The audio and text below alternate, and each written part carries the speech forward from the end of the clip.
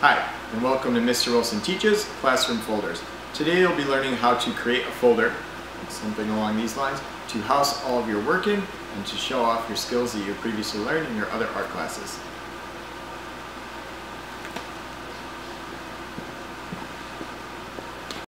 To start your folder, you're going to start by taking your piece of paper and folding it. And I want this to be the hamburger way rather than the hot dog. And fold it down, make sure there's a nice crease on it. And this should open like a book or a greeting card.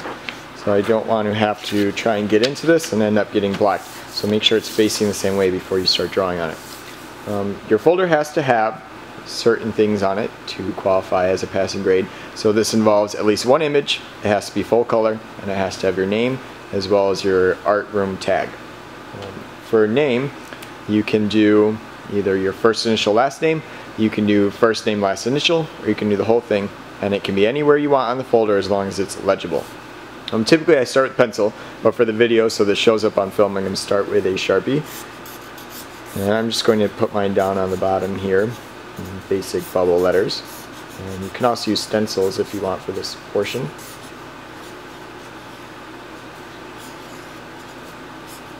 And then you also have to add your tag, and what I mean by that is art class, your grade, so let's say I'm in 6th, the day you take class, so it's either purple or white day, and let's say the marking period, so 4th marking period. So it has to have all of these tags on it so I know where to place your folder and where to enter your grades.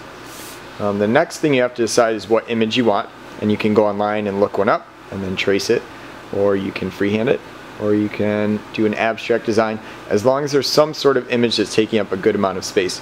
You can also do multiple images, so if you want to place them all over, that's fine, or if you want to do one big one, as long as you're realizing you want to take up the whole folder and making sure that it looks appropriate. So I don't want to add a little tiny image there and have all this background. So that's something to think about beforehand.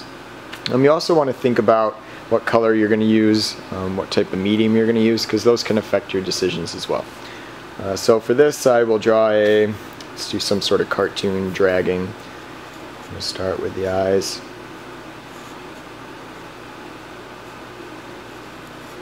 And maybe, who knows, this might not end up looking like a dragon, we'll see. There's the first of the spikes. The rest going down. And let's have him breathing fire. Yeah, add some teeth too. We're going to make him sort of on the goofy side. Draw some wings in.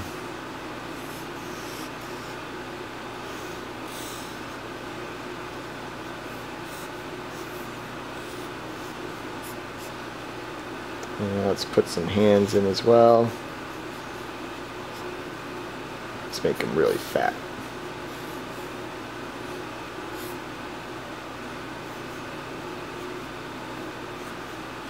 Like I said, normally I would use pencil for this as well in case I were to mess up on anything. This tail come up here.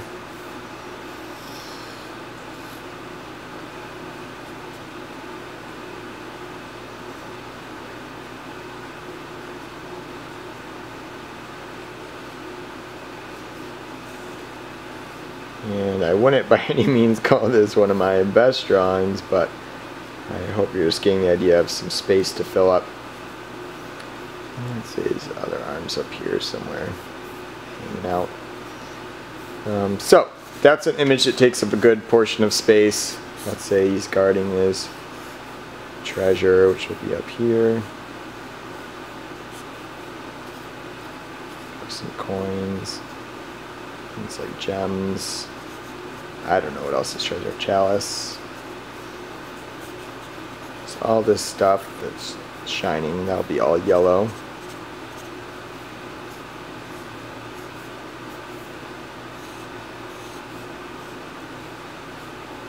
So those are my figures that are going to be in the foreground. And you can also add in things like backgrounds.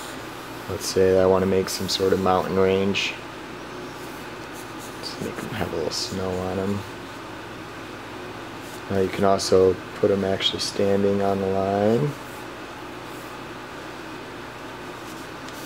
And that's a good amount of portion. when you go to color this as well, the options are colored pencil, crayon, marker, anything that won't smear that works for 2D. So here's just some various colors. And you can also think about the pressure you're putting on. Let's say I want to make this look shaded. You can add in areas that are going to be darker than others. And it's all about covering the space and making clear decisions using your skills that you've already acquired. And the whole thing has to be put together that way. And I'll show you a finished one as well. And this is one that I made that I traced the image. So this is, might be hard to see with the glare. So this is a folder that has a Jets helmet on, all done in crayon and marker.